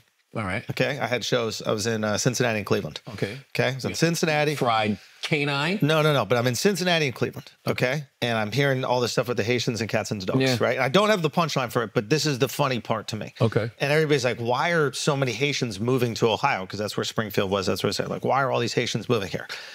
I don't know how to make it funny yet, but this is what I find funny, is the two football teams. Springfield is located in between Cincinnati and Cleveland. Okay? It's the Cincinnati Bengals and the Cleveland Browns. Oh, God. Okay? Cats and dogs. Okay? I don't know how to make this funny, but it is pretty ironic. There is, you know what, though? And there's the Cincinnati Wildcats. No, that's Kentucky Wildcats. No, isn't it a Cincinnati team? Bearcats. Oh, okay. But still, like, the dog pound, the Cleveland dog pound, the Browns are the dog pound. Right. Yes. And a Bengal is a cat. It's literally cats and dogs. I mean, it can't be any more perfect, but I don't know how to make it funny yet. It's almost too obvious. Like, it's kind of crazy that happened, no? I mean, I laughed when you gave me that observation because I didn't think about it. You know what I'm saying? Well, what do you think the meeting was when the Haitians decided which place to go? Like, what do you think they were choosing? What were they choosing? Yeah, I mean, like they're probably going through the different animals. Like, all right, Miami's got the dolphins. That's a little gamey. What do you think? By the way, we don't believe Haitians were eating cats and dogs. No, of course it's the not. Absurdity. It's crazy. Yes. It's the absurdity that the of football saying teams that, just happen to have a cat and dogs as their mascots. Yeah, I'm gonna let you work that out, bro. I'm not the comedian. I know it's ridiculous, but there's something. All right, I'm with you. It's not funny yet. I know. It can get there though. Shannon Sharp will no longer respond to negativity. What happened with Shannon? Let me see this post. Art. Let's see what he's talking about. Shannon Sharp says he will no longer be responding to negativity. Make it bigger, pause. I can't freaking see. Okay. September 25th, 2024 at 6:06 p.m. Shannon Sharp says, I will no longer respond to any negativity. It's not that serious for me. I've got kids and I would upset with them if they responded in this manner. This is beneath me. Y'all pray for me though. What happened? Why? Oh, okay. So Shannon Sharp said something about Caitlin Clark. He said, somebody tweeted, this is why I said the WNBA has a what about me issue. What does that Happy mean? Shannon calling it out right in front of the one who started it. Can we play that? Stephen A., I would be remiss if I didn't say this. A lot of this noise came by people that were sitting on this network. They tried to minimize her, said, well, you giving her all this credit. What about the women that came before her? What the women came before her, what they did cannot be taken away. That ain't got nothing to do with Caitlin Clark. But there are a lot of people trying to make sure they keep Caitlin Clark in her place because what you're doing, if you give her all this shine, you minimize what they done. Okay, so somebody said, my issue is Shannon Sharp never speaks on the disrespect the rest of the women of the W experienced, always defending Caitlin. The WNBA disrespect didn't start with Caitlin. They've been disrespected for years. Caitlin's buzz made that hate way worse. And people who tried to have the other women's backs got called haters by people like Shannon Sharp and Stephen A. Smith, who wanted us to be thankful for ratings boosts. So this is what Shannon responded to or didn't respond to? My whole thing is, man, I don't know why y'all be responding to people on social media, period. What do you mean? I don't do it. Yeah, you don't see me react to nothing. I'm not doing it. I learned my lesson from that. Shannon, sure, that's your issue, not mine. I have no issue with anything I've said in regards to WNBA and its players past or present. Yeah, I don't give a fuck about what these strangers think about me. I really don't. And when you're a person who gives their opinion for a living, Schulz, as we talked about earlier, people are going to have opinions back. You can't be a person that gives their opinion for a living and expect everybody to agree with you. Not at all. So when they disagree, who gives a fuck? I put on every chapter of my book and every time I'm on social media, I put less discuss. Do you think I'm in the comments discussing? You're not even discussing. I just like the chaos. Yeah. I don't give a fuck. I like the chaos. Like I like watching y'all sit back and talk about what I said. Yeah. It's what I said. Yeah. I debate my points on Brilliant Idiots and on Breakfast Club with whoever's in the room. Yeah. Right? And then that's it. And that's it. Yeah. I hear you. No, other than that, you're going to watch these points on social media. Yeah. Thank you. Okay? You're welcome, Charlamagne, for the content. You're welcome, Shannon Sharp, for the content. You're welcome, Andrew Schulz. You're welcome, Stephen A. Smith. We give you grist for your mill. Now, here's the thing. This might break a lot of people's hearts.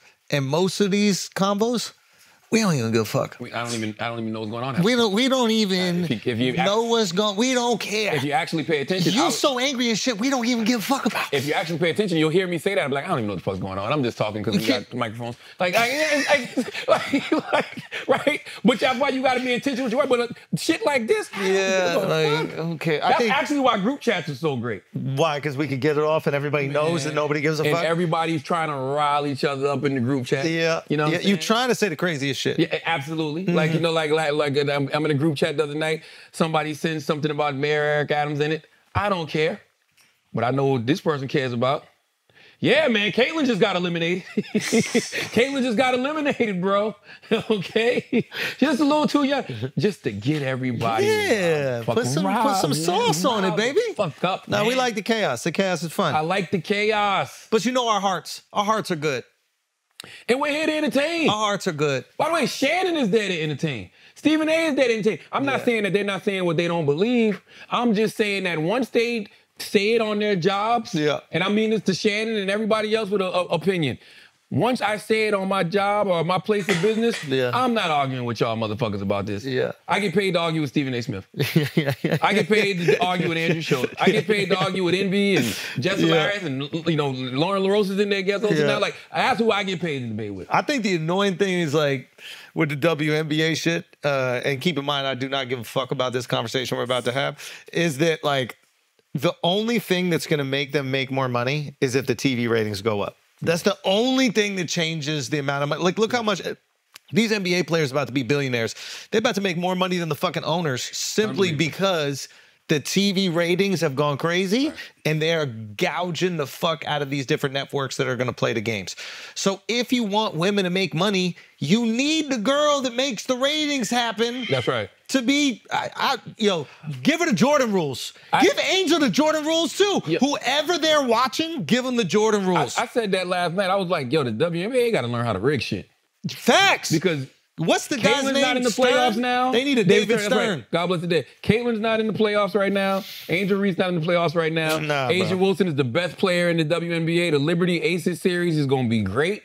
But it's like Caitlin and Angel was bringing a lot of eyeballs to the table. You need Caitlin in the finals, bro. I do whatever you gotta do. And I wonder, rig it. I wonder if the ratings are going to take a little plummet. Of course they're going. What do you mean wonder? Of course they're going to. Listen, we want to watch Caitlin. Rig it. I hope this is the highest WNBA playoffs ever. If it's not, we know why. There's no Caitlin Clark. There's no Angel Reese. Now, I feel like Asia, I feel like this has been a breakout year for Asia, which sounds crazy to say because she's a 3-time MVP.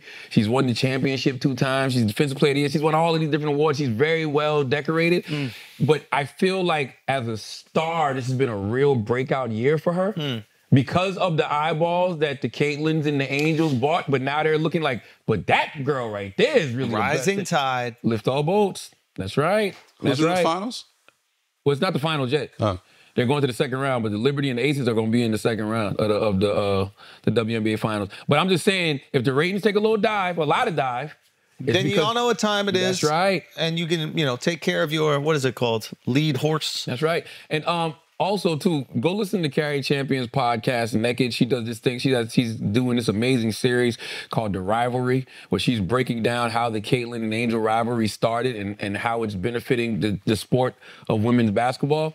I know that there's this thing going around now where the WNBA put out a statement, and I forgot what the statement said, but basically like they're going to be coming down real hard on hecklers and everybody else. You need that, bro. Yo, let the people go crazy. You need, I know it sounds crazy, but you need to, let me see if I can find the exact statement.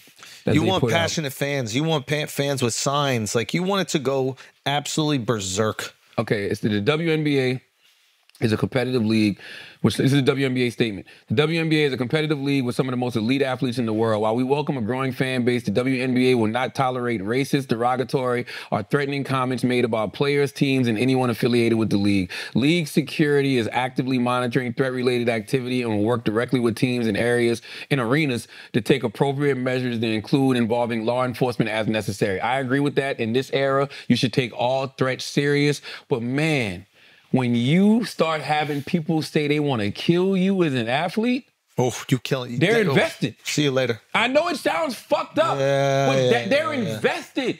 That's how people talk with the NFL. That's how people talk with the NBA. That's how people talk with Major League Baseball. They're going to say racist shit to players. They're going to say sexist shit to players, right? Also, by the way, I know sexism is women, so it's taken different. We call these guys gay all the time. You know what I'm saying? Also, this is a very important thing to note here. The reason the heckling has gone up is because there are people in the stands. So now when you yell something, you can be anonymous. Before, when there's 25 people in the stands, you can have a full-on conversation with all the players on the court. They can hear everything you say, and you can't say some wild shit. When there are 18,000 people in an arena, you could scream the nastiest, crazy thing you've ever heard or thought of to another human being with no repercussions. Chris, you're from Philadelphia. The worst. The worst. Fucking the worst. You know when you go to Philly, they threw you're going to experience Claus, racism. Bro. Yeah, like come on. Santa? Sexism. Santa? Like, oh my God. How did Santa get heckled, bro? He fucked up. What'd he do? They were getting blown. It was like an Eagles game. I think they threw batteries at him or something. I mean, crazy. My whole point is when you get to the point where you have that type of heckling, when people are that emotionally invested, it's actually good for the sport. There's not one sport that doesn't experience it. I know we're a little bit more sensitive because it's a league full of women, but as the league grows and as more fans start to grow with the league and more casuals start to come, that's going to come with it. It just is. And it just is. It just is. What else we got, Art? What about Diddy, yo? We're not going to talk about Diddy? Tell me what's new with the Diddy updates. I mean, it just seems like a lot more memes have come out. It seems like there's been more information that we haven't addressed the baby oil. We haven't addressed... We didn't talk about the baby oil? I thought we talked about the baby oil last week. Did we? We haven't addressed the dildos. The dildo thing is not real. Okay. Yeah, the baby oil is definitely real. His lawyer said some of the funniest shit. His lawyer was like... he buys in bulk. He likes to buy in bulk, which I agree with. Okay? He clearly likes to buy in bulk. Oh, well, yeah, since we were here last time, Diddy got denied bond. He's going to be in there until his trial. What does that say? Diddy does what to white girl? Diddy adopts white girl. Whoa. Let's click on the 1,000 bottles, Art. Let me see what this is about. You can never go wrong with the 1,000 bottles. So, spokesperson from Costco denies selling baby oil following Diddy's attorney's claims about him purchasing items from their stores. Do you have the claims? Click. Okay, let's hear this. Diddy's 1,000 bottles of baby oil. I don't know where the number 1,000 came. The U.S. Attorney said it. I can't imagine it's thousands. I mean, you know, and I'm not really sure what the baby oil has to do with anything. Buttholes! Saying it's a lubricant for an orgy. I guess. I don't know what you need 1,000 on. One bottle of baby oil goes a long way. I don't know what you need 1,000 for. I mean, he has a big house. He buys in bulk. You know, I think they have Costco's in every place where he has a home. I think, have you sat in the parking lot of a Costco and see what people walk out of there with? Not 1,000 bottles of baby oil. I don't think it was 1,000. I think it was. Let's just say it's a lot. Okay. I think that Diddy's attorney. I mean, whenever I hear Diddy's attorney talk, I'm just like, yo, he might as well just walk in the cell with Diddy and say, Mr. Combs, I'm going to tell you what has been said to buttholes in your house for years. You're fucked. Okay? Because I don't believe this. Every time I hear him talk, I'm like, Diddy, you're paying this guy? Yeah. So what happens? Do you think anyone else goes down? Do you think it's just Diddy? What do you think is the... I mean, if other people don't go down, then something's wrong because it's a racketeering charge. Except one person can't do that. Oh, yeah, keep going on that. It's a racketeering charge. It's a criminal enterprise. So where's the rest of the enterprise? Racketeering implies that there is a whole group, right? It's a gang, it's mafia, it's whatever. I think what they're doing now, the FBI, I think the FBI has people that they're going to bring in, but I think they're letting everybody fuck themselves. What do you mean? Because Diddy's locked up. Yeah. So just like you see Eric Adams, people tweeting shit and texting shit and all that, they're letting everybody get their shit off. You know what I'm saying? They're letting everybody get their shit off. And once they do it, then they can incriminate them with that. That's right. Now So I got it. That's right. Like, Diddy's locked up. Everybody's panicking. Like, man, you think we on those tapes? You know what I mean? Oh, this is interesting. That's what I think the FBI is currently doing right now. This is very interesting. Okay. Yes. Now, so do you think that the case is about more than just Diddy? Are they going to try to get Diddy to flip on someone else? Or do you think Diddy is enough and everybody's happy with that pound of flesh? It would seem like Diddy would be the big fish, right? I don't know where he goes. Like, I don't know who he flips on. Does he flip on some record exec? Does he flip on... And even then, like, how can you prove that record exec did more nefarious things than Diddy? Yeah. It just... Listen, man, when I say I truly don't know, I truly do not know. I just know that I thought it was hilarious when Meek Mill just randomly tweeted out, I got $100,000 for anyone. Let me see if I can find the tweet, man. Because I was like, I be wanting to just be like, Meek, what are you injecting for, bro? Yeah. Like Meek, let me see what Meek, let me find Meek. I think Meek gets a few tweets and he's like, Fuck, Stop the world listening is to against social media. Yeah. Look at the headline. Meek Mill wants to give detectives $100,000 to uncover why he's connected to Diddy case. Meek, you're not. No, yeah. You're not connected to Diddy case. You're not in any of the indictments. So he said, I want to hire an investigative team, $100,000 cash to find out every specific detail involving Meek Mill name the Diddy case. I also want them to look at who is powering the media involving Meek. Anything to do with Buddy, something not right. Meek. Nobody has you connected to this case. You listening to these digital dickheads on social media making jokes. Nobody's talking about you on the news. You're not in any of the indictments. You're looking at people making jokes on social media, and you're like, I got $100,000 for anybody, and now the feds are like, Meek Mill. Let's look into that. Don't do their work for him. Yeah. Oh. That's what it feels like. Oh, you're incriminating yourself. He's starting his own Meek 2 movement. Meek 2. Like, why?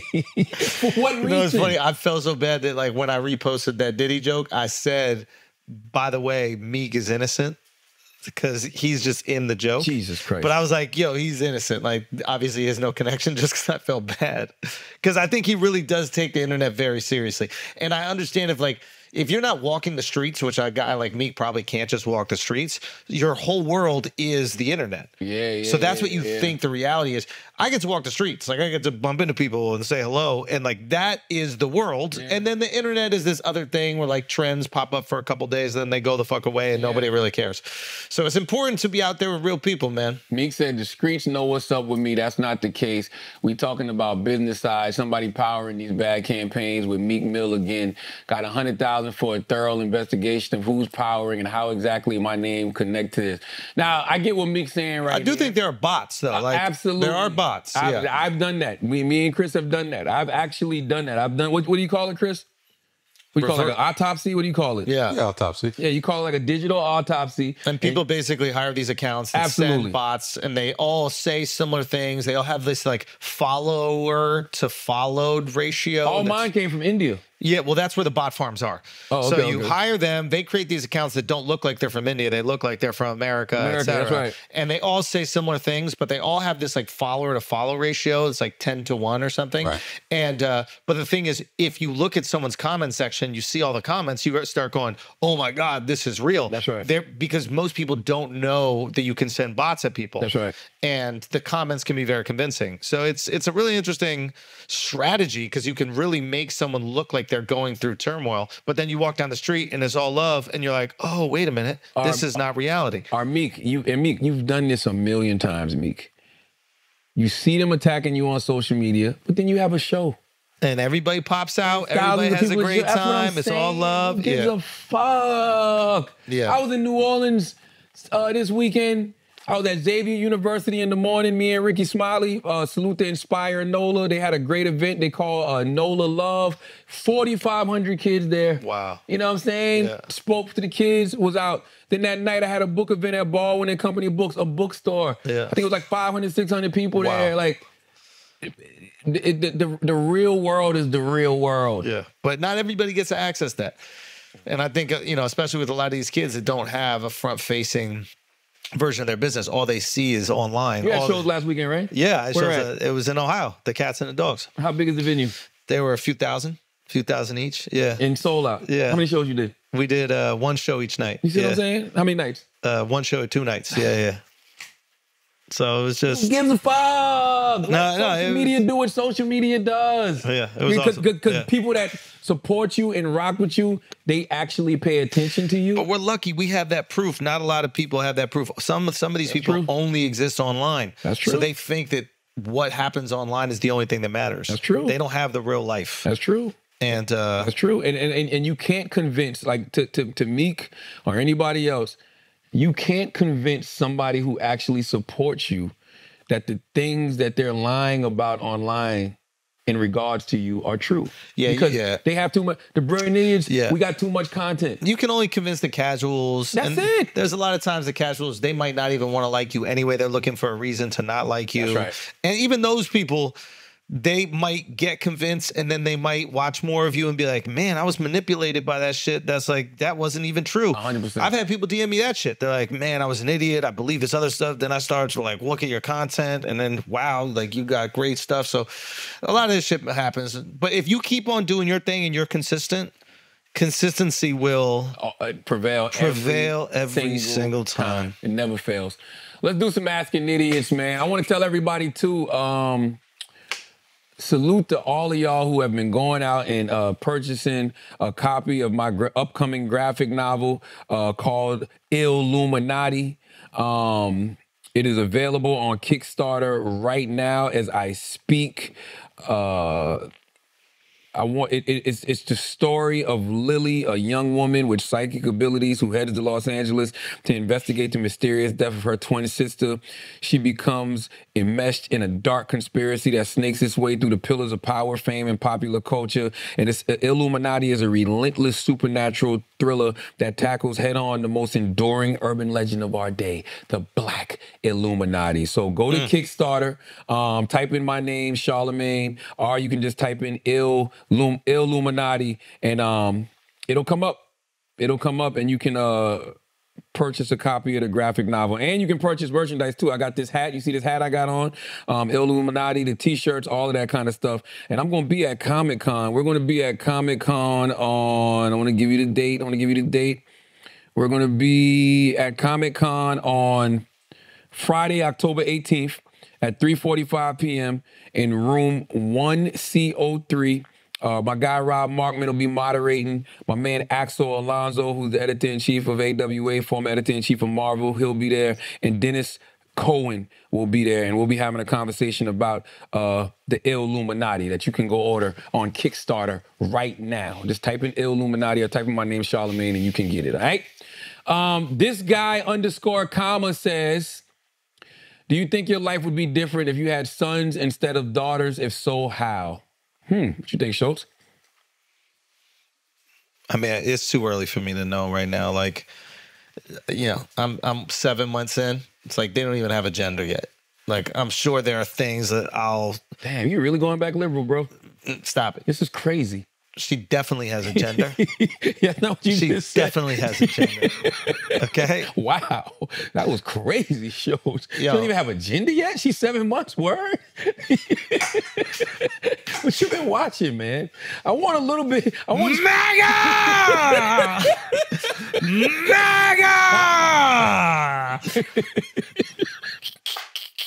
You answer the question, yo. What'd it be like if you had dudes? I thought about this yesterday. Okay. And I wouldn't trade it for the world. I love having 4 daughters. But that's not what he's asking.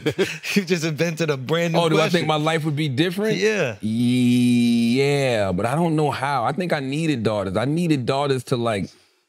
Your parenting would be different. That's what I think about. How would my parenting be different? I'd probably be more paranoid. I'm very paranoid with my daughters. I might be more paranoid with my sons. You know why? Because I'd be giving my sons a lot more freedom. Not saying that I don't give my oldest daughter, freedom, but I know that I'm a lot more stricter than I probably would if it was my 16-year-old son. Yeah. But that's only because the way the world is designed and set up, it's not the safest place for women, right? So my mind is always constantly there. I don't think I would be that way if I had sons. Yeah, you'd be a little bit... I'd be paranoid. It'd still be the parental paranoia. Yeah. But I know that I would be a lot, maybe looser in parenting. What do you think, Chris? It's hard. I give my daughters a ton of freedom, but it's difficult, I was talking about this with my father the other day. I mean, there's real threats out there. Yeah. But you also can't raise daughters to live in fear. I mean, they got to go out there. Yeah. So it's a very fine balance, and they shouldn't be the ones to be punished for the fact that men can't control themselves. Yeah. Yeah. Men also can't control themselves. So it's like this is the constant. Balance. Yeah. You think about it every single day. But that's the fight, though, right? Because I know my dad raised me out of fear and not love, because he didn't want me to end up in a lot of the same situations that he ended up in. I made a lot of those same mistakes anyway, right? He just didn't want me to get involved in the street life, but I ended up doing that anyway, right? So I get with Chris, that's essentially what you're saying, Chris. You don't want to raise your kids out of fear and not love. But man, bro, it's hard. It's really hard not to think the worst. Yeah, you know? yeah. I also feel like there's like an added pressure to like, you're almost like responsible for your son's masculinity in a way. Whereas like with daughters, I just feel like I need a lover. Like, I need her to be confident. I need her to feel secure, but I just need a lover. Like, I don't have to be like, yo, toughen up, man up, or the type of expectations that we put on boys. And we don't put them on boys because we're like, don't be gay. We put on boys because like, yo, the world is tough out there. And if you're soft, someone might take advantage of you. Yeah. So like, but that's true for women. It is true, but I also feel like the mother. Different type of toughness. It's a different type of toughness. And I feel like the mother is instilling those values. There's more of a responsibility on her to instill those. Just like when you have a boy, it's more on the father to instill the toughness, if you will, values on a boy. That's where I think I could have done a better job. You made them tougher? At a certain point, I'm just kind of like, nah, fuck it. Like if they cry over something, I'm just like, all right, you got it. You know, where a boy, I'd be like, you with a boy, I would have been like, no, fuck that. Like, the way my dad was me. Exactly. Push you up against the wall, you know. Yeah. Life is going to be tough. You're not going to get shit. Yeah. And I'm like, but life is still going to be tough with them, so why aren't I... You leave that up to your wife, bro. Your wife got to be the tough one. You got to be the example of a guy who is loving, sweet, kind, and supportive, so they know that exists out there in the world when all these dudes are fucking assholes. But you got to push them. Say again? You still got to push them. Yeah, that's what your Asian-ass wife is going to do. You got Dragon Mom. She's not. Well, Dad, you got a faulty dragon. You need to get the dragon. Anything with ass in the middle sound crazy. Like you can just take two regular words and put ass in the middle. It sounds crazy. Asian-ass wife. You know what I'm saying? You know? Like you'd be like, what is this shit? What is this shit called? You'd be like, crystal ass bottom. You know what I'm saying? Anytime you put ass in something. It does seem severe when you say it like that. It sounds crazy. Yeah, I mean, like dumb podcast. Dumbass podcast. Yeah, you know what I'm saying? Yeah. No, I feel what y'all saying, man. It's hard. When you're a dad, man, like whenever there's tears in my house, I'm there. Yeah. And I want to be the first person that they run to. So ain't no like, you don't tell your kid, your daughter, suck it up. What you crying for? You like, what's wrong, baby? You know what I mean? You try to get to the root of it. I don't know how my life would be different if I had sons. Maybe polygamy will get legal and we'll find out one day. Hey. Broski. If you could only eat one meat, the rest of your life, what would it be? Come on, man. It's the brand new. You know what it is. Tell us. What would it be? What would you put those brand new teeth on? Yo, you know what I was thinking about in terms of dick sucking? What? And I wish Taylor was here because I had this conversation with him, right? I forgot how we even got on. Oh, we were talking about it because Cardi B was saying how in one of those rants Cardi B was on, she was like, you pay these girls $2,000 for pussy, whatever. And I was like, well, goddamn, the price of pussy done went up. It was $40 a few years ago. 40? I don't know, but now it's $2,000. Yeah. You know what I'm saying? So what I was saying was, one of the reasons I don't have a problem with that, and I told Taylor this, and I told Lauren LaRosa this earlier, women need to really think about what it means to have a dick in your mouth. Ooh, talk about this. Just think about it. Yeah. And like, if you are a woman, you're taking the time to allow this man to put his dick in your mouth. You playing with his balls. You got your pubic hairs in his nose. Then you probably letting him get on top of you, sweat on you. He's getting inside of you. Yeah, it's a lot. You're doing all of this for a man. Yeah. The least he can do is pay a bill. The least he can do is, buy you something. The least he can do is give you a little bread. That's not prostitution to me. Yeah. Because here's the thing.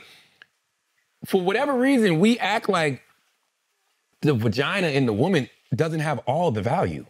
Yeah. They have all the value. We just talked about it early in the podcast. Yeah. Everything we do for them. Y'all can sit around and act like we simps and all of that stuff like that. No. Y'all motherfuckers just broke. No, let's just be honest. Because it's not tricking. They say it's not tricking if you got it. I say it's not tricking if she's worth it. If you have it, because I used to be like that. I used to be one of those guys like, I never paid no woman to do that. When you get a little bread, it's easier. You're gonna do it. Yeah. Because you're doing it for them anyway. Yeah. And women, I don't have a problem with women feeling like they want something from a man because you putting a whole dick in your mouth. That's a lot. That's a lot. And then I want you to really think about this, women. You putting dicks in your mouth that you don't have a future with. You know what I feel like right now? You ever see that DJ Khaled interview with, what's the guy's name? Is it Smiley or something like that? What the fuck is They Smiley? don't believe in us. What's his name? Yes. Speedy. Is, they don't believe in us. And then Speedy's just sitting here like, yeah, I know. No! They putting dicks in their mouth. I'm Yes! like, they are. So just think about it. You're putting dicks in your mouth and you don't have a future with these guys. Some of you women, if you took the time right now to write down all the dicks you sucked throughout your whole life, you didn't marry none of these guys. You can't get that dick back. You can't unsuck the dick. You can't unsuck a dick. Once you suck a dick. It sucks. Now let's talk about this, because everybody got a podcast and a YouTube channel. Yeah. Everybody got a podcast and a YouTube channel. True. So imagine you one of these ladies. Yeah. You done sucked all these dicks. All of them. You got your podcast. Yeah. It's a hit podcast. Yeah. You on there just talking. You just a yapping and a chatting. Yeah. Somebody can point to that mouth and say, my dick was in that mouth. Oh my goodness. You got nothing to show for it. Nothing. Get some motherfucking money, man. Interesting. So Get some money. That's the least a guy can do. It's the least. It's like, yeah. It's like you're helping someone move. You know, that's how you got to think about it. Come on. Like if your friend helps you move, you take him to dinner. Something. You do something for them. You're not paying him, but you understand that he did a deed. Oh, man. Come on, man. That was helpful to you, and you want him to feel appreciated, so you take him to dinner. It is no sweat off your back. And I hate when guys say, well, what are you bringing to the table? She is the fucking table. She's a table, You got dressed to sit at that table. Exactly. You want the poom poom. You want to put your dick in her mouth. And she is doing it. I'm telling you right now, somebody out there, the next time you suck a dick, I want you to think to yourself, Uncle Charlotte told me, what am I doing this for and not getting nothing out of it? That is great. Like, there might be girls that have had like 100 dicks. Just sucking. And they got a roommate still. Whoa. And this man who dick you sucking got a pocket full of money, and he telling you, what do you bring to the table? Wow. Poom poom. Right? Dick sucks. That's what I bring to the motherfucking table. And you want me to cook and all that shit on top of that? Wow. Get some money, ladies. Get some money. So, broski, the question was, if you could only eat one meat for the rest of your life, what would it be? I think... Guys, if you think we're idiots... Oh, hold on. We got to answer this one question before we go. We have to. Go. Oscar B. Savage on him. This is a great question. Oscar B. Savage on him says, what do you guys remember the most of episode 1 of Brilliant Idiots? Star Shame Enterprise. Star Shame Enterprise. The most memorable thing for me from that episode was, number one, it was the first episode of Brilliant Idiots. Yep. 12 years later, we still here. Yep. But Jasmine Jazz Fly Waters. Rest in peace. That was our first guest on that episode. I actually go back and listen to that episode sometimes just because I can't talk to Jazz in the physical anymore. And I also go back and I listen to the other episode that Jazz did with us, where I actually really appreciate that episode because she really broke down her life. And she had never done that. Unbelievable story. She had never broke down her life. Jazz didn't get a chance to leave us a book or anything like that. So you got to go back and actually listen to that episode to see what mind state she was in, where she was going, what was going on in her life. But that first episode, I remember Jasmine Jazz Fly Waters, man. That will always be the highlight of episode 1 of The Brilliant Idiots for me. Amen to that. Rest in peace to Jazz Fly. Rest in peace. God bless. As always, if you listen to this podcast, you think we're smart, you think we're intelligent, you think we're brilliant, you're absolutely right. But if you listen to this podcast and you think we're just a couple idiots who don't know shit, you're right too. It's The Brilliant Idiots Podcast. Thank you for listening. Peace.